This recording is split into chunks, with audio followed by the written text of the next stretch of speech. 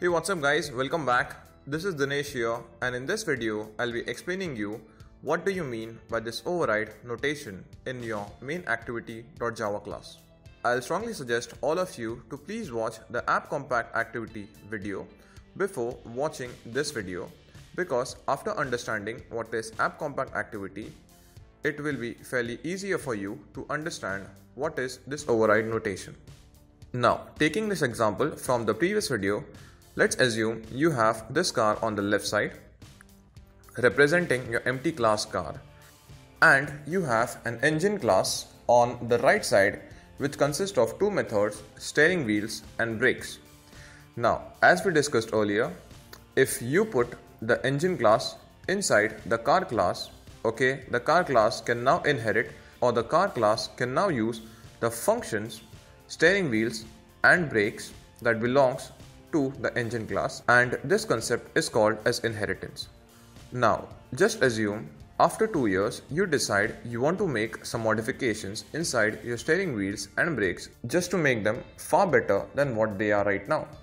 So you will use some special tool with which you can open the steering wheels, or with which you can open the brakes, remodify it and close back these things again. Now, this tool on which I'm pointing right now, this tool is like your override notation. Now, let me explain this with the normal main activity.java code.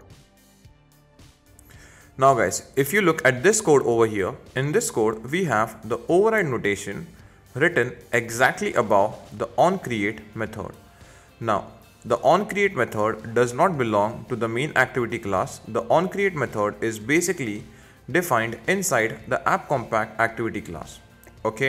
And it is basically been inherited inside the main activity class. And as you can see, in this method, I'm basically initializing the text view, button and the edit text.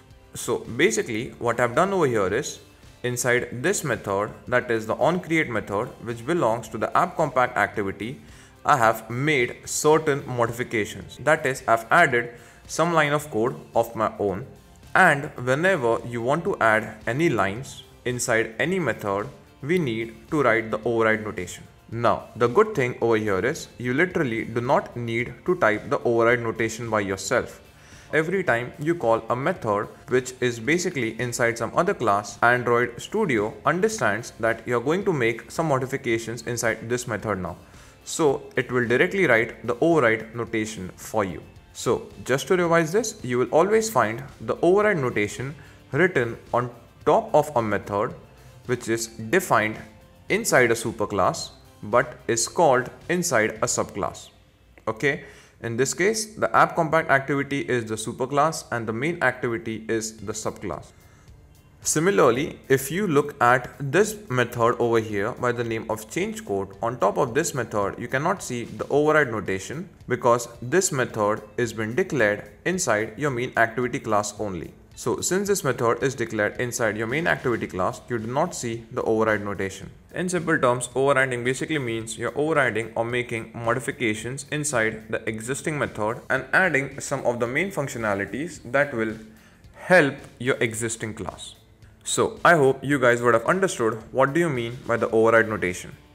In the meantime, if you like this video, please feel free to click on the like button at the bottom, and as always, if you want to learn Android from scratch, do hit the subscribe button. Thank you guys, and I'll catch you in the next video.